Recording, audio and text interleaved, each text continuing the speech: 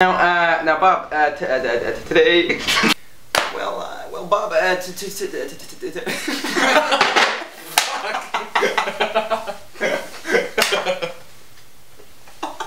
not like fucking Bugs Bunny. I've never done that before. I'm gonna be Kramer, my old coach. I am Kramer. From the ping pong days.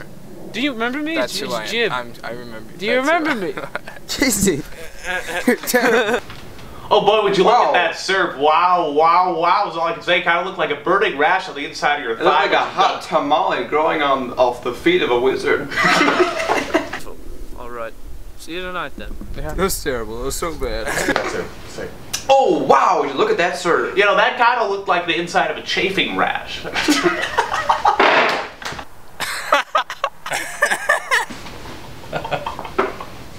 Jesus Christ. Get going! No.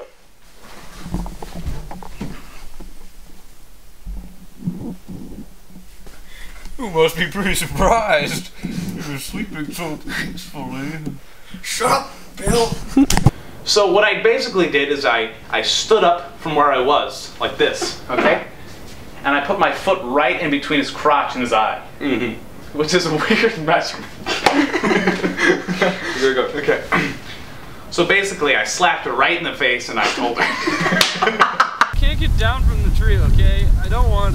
No, ping pong legends don't hide in trees. It's too high. Get down here! How'd I get up? I'm going to spank you! How'd I get up here? Spank you! How'd I get up here in the first place? I don't know, but you're getting down. I can't get down now. Stop! No! Stop! Just put some duct tape on it. Okay, putting your foot in its mouth will not help it out at all. Oh, maybe it does. Alright, good job, Derek. Pump soft. Tonight, I'll see you tonight then.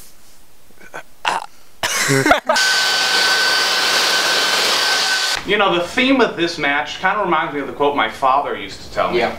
He said, you know, once you've stepped too far, that's not the point you want to be at. He used to say, you know, once you've been kidnapped, you're not in the possession of the people you were. When you would clamp down a pair of clamps upon your nipples, it would hurt really fucking bad. Once you're asleep, you're not awake anymore because you're in a different state of mind, and you're also sleeping.